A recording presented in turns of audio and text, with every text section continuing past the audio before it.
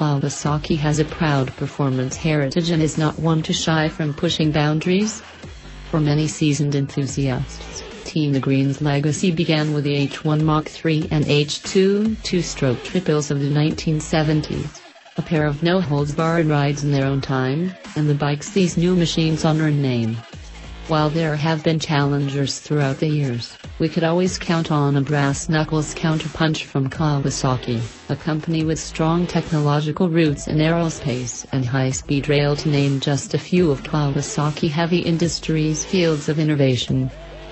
In fact, the technological resources of several KHI divisions have contributed to the creation of the most outrageously powerful bike ever offered to the public, along with its civilized EPA-compliant H2 counterpart. While many have questioned the rationale behind these machines, you must hand it to Kawasaki for having the balls to pull wheel chocks on the winged H2R and let it fly. With short notice and few details, I boarded a 20-hour flight to Doha, the modern metropolitan capital of Qatar. A country under perpetual new construction, Qatar is barely larger than the greater Los Angeles area, a mere peninsula jutting into the Persian Gulf. Its main attraction for motorheads is the Losail International Circuit, home to MotoGP's night race.